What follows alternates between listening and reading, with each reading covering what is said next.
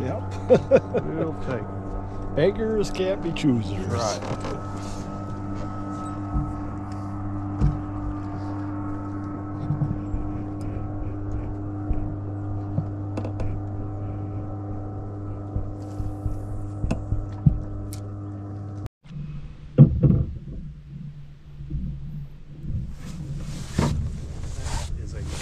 Nice, Gail. Nice job. Nice job, buddy. Largemouth. This is a spotted bass. No kidding. I'll show you the difference here. Hold him up in front of the camera. Just set it down. I got a video on here, buddy. Let me see your Hold fish. him up in front of the camera. Nice. Okay, hold him up in front of Philip. Gotcha. Hey guys, thanks for tuning in. It is Thursday, I think it's March 29th, 30th, into March. I'm getting off a couple of days of guiding and the footage you saw. So we'll do a couple little recaps of the bass fishing right now and the crappie fishing. So the bass fishing, it's still, yeah. Yesterday it was kind of cool. First thing in the morning, and then today a little bit better as far as weather goes. But yeah, we're still catching them on the swim bait.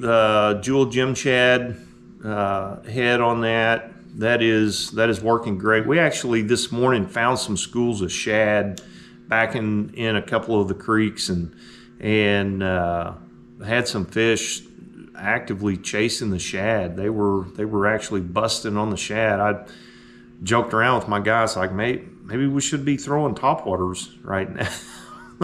Water temperature was 53, 54 degrees. Really clear.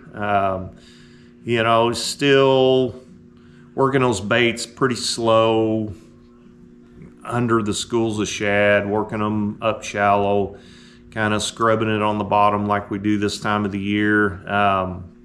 The other thing that has worked today pretty well, the Jewel Pee Wee football jig is starting to work. That is a perfect imitator of the size of the crawdads right now, and we're getting some. You'll catch fish and they'll spit up some crawdads in the boat and stuff, and that is deadly right now. That imitates the size of them perfect. But yeah, it is getting ready to, you know, I keep saying this, we're a week away. It's looking like next week's we're going to get some 70 and 80 degree days, and that's really going to trigger these fish to really start moving up and biting really well. I know it is. It's kind of the same old thing every spring. We'll get a few days of warm weather and nice, and the fish act right, and then we get rain, and then boom, we get another cold front. But looks like we've got a little bit of rain moving in tonight, tomorrow, and some pretty strong winds to go with that, and that's actually not a bad thing. It's going to be warm. That will warm that water up really quick. They have shut down not all the current on Taneycomo running through Table Rock Dam, but about half of it, I believe. So maybe they will keep the Table Rock a little bit high. That would be great if they did, in those bushes and stuff, for us shallow water fishermen that like to do that. But yeah, the bass fishing, it's not bad right now. It's not. You got to kind of hunt and peck around when you find them back in these creeks, these feeder creeks and stuff. You'll catch several out of an area, and still finding those schools of bait fish, the actual finding the fish with the active target, and it does. It's a very useful tool. It helps you find them. Doesn't mean that they're always going to bite, but yes, it does help you find them. Reduces that search time a lot. So. And then yesterday afternoon had a trip with Pete Leonard, crappie trip. We ran up in Long Creek and Cricket, and the water around Cricket and Long Creek, it's still kind of muddy, but the further up you go, it starts to clear up, and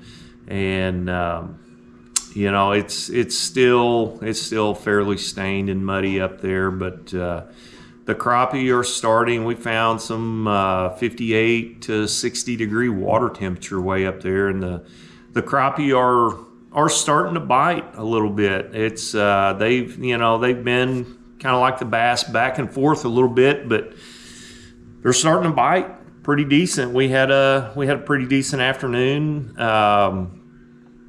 Caught, I don't know, probably around 30 or so crappie, and did pretty well. Everybody in our group caught some crappie, and the main thing with the crappie, this is a bait that is made by Aider Baits. It is just their swimming minnow. Pete, his dad actually makes these. This is you can see it's got a lot of action to it.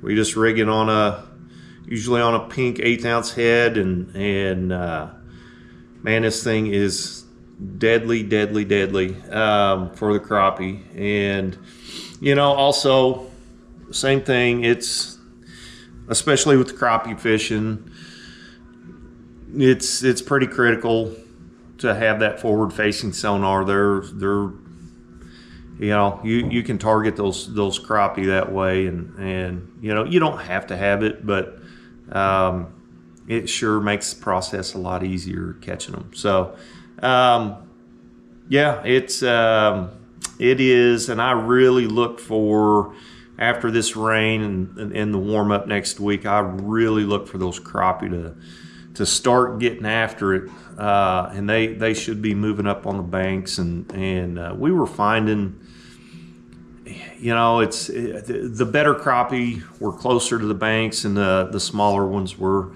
out in the standing timber and in the brush piles and stuff. And that's kind of typical right now. The bigger females and stuff, they're starting to move up a little bit closer to the banks. So yeah, I hope you guys enjoy the videos. Keep tuning in, please. Also, check out Table Rock Fishing Intel. Pete does weekly crappie reports, so you can kind of stay up with where the crappie are at and what they're doing on there. I contribute. I do fishing reports on Table Rock Fishing Intel.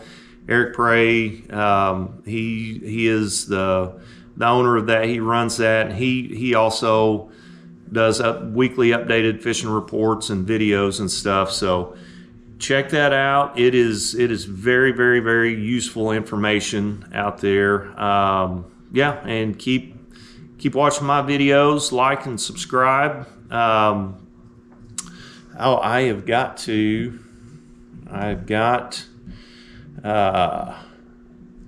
let's see, a couple of the guys I took out yesterday, Cale and Clay.